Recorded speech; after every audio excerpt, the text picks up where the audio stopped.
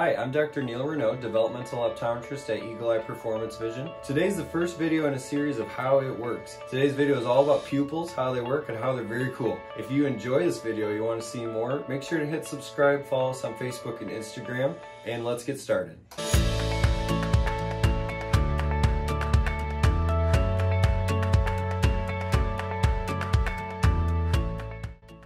So pupils. Your pupils are the black hole in the center of your eyes. It's actually a hole. As some say, the eyes are the window to the soul. An optometrist nerd like myself would say that pupils are the window to the brain. Your brain constantly controls your pupils depending on your state of your mental state, your environment, the light around you. Your brain constantly controls those pupils to help you see and function better. It's surrounded by the iris, and it's right behind the cornea, which is basically a windshield over your eyes. So there's a transparent cornea, then the iris with the hole in the middle, that's where your pupil is.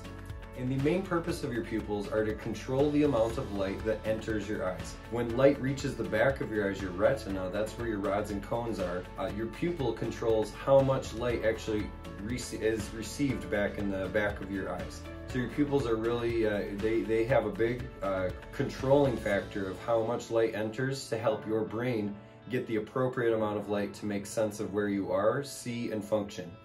And your pupils are constantly changing to control that amount of light. It's really similar to a camera. In fact, cameras were invented to mimic or imitate the way that the optics of your eyes work. Your pupil controls the amount of light entering so that you can have the right amount of light hitting the back of the retina. Picture a camera that the focusing lens is changing. It's coming in and out and widening and enlarging. Just like your pupils, as you change your focus, your pupils are getting smaller or bigger depending on what you're looking at.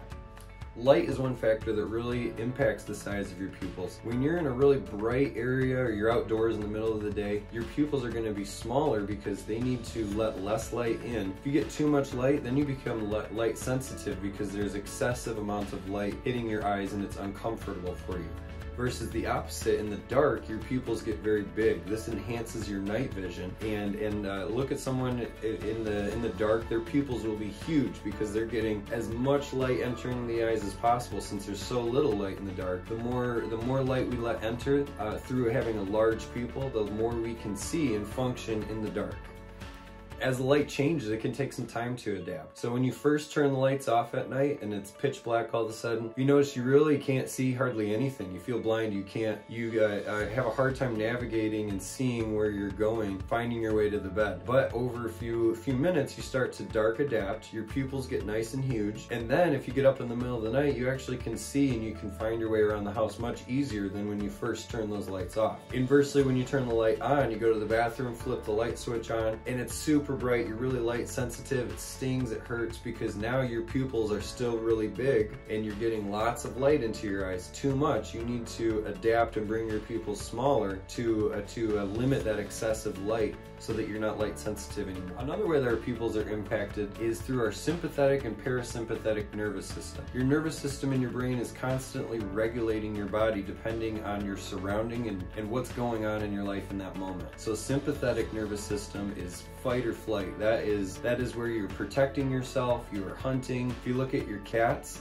they are often very nervous or hunting. They've got big pupils. When you're in a sympathetic state, you have big pupils. The opposite, when you're in a parasympathetic state, you're relaxed, you're resting, you're digesting. Your body's completely different. Your heart rate's lower, you're not breathing so fast, and your pupils get a lot smaller. So the pupil size can be dictated by the nervous system that you are in. Sympathetic is big pupils, parasympathetic, relaxing, is small pupils. One more is your accommodation or your focus. When we look at up close targets like reading, our pupils will get smaller as the lens in your eye focuses to make reading material clear. Versus when you look far away, your pupil gets big again, it likes to have lots of light for peripheral vision. Then you have big pupils when you're looking far, small pupils when you're looking close. A few more cool things about pupils. When you get a red eye image on the flash of a camera, you look at someone's eyes and their pupils are red. That's actually where the camera is lined up just perfectly so that light enters the eyes and comes back out, reflecting, and we actually see the true color of the inside of your eyes, which is kind of an orangish red hue.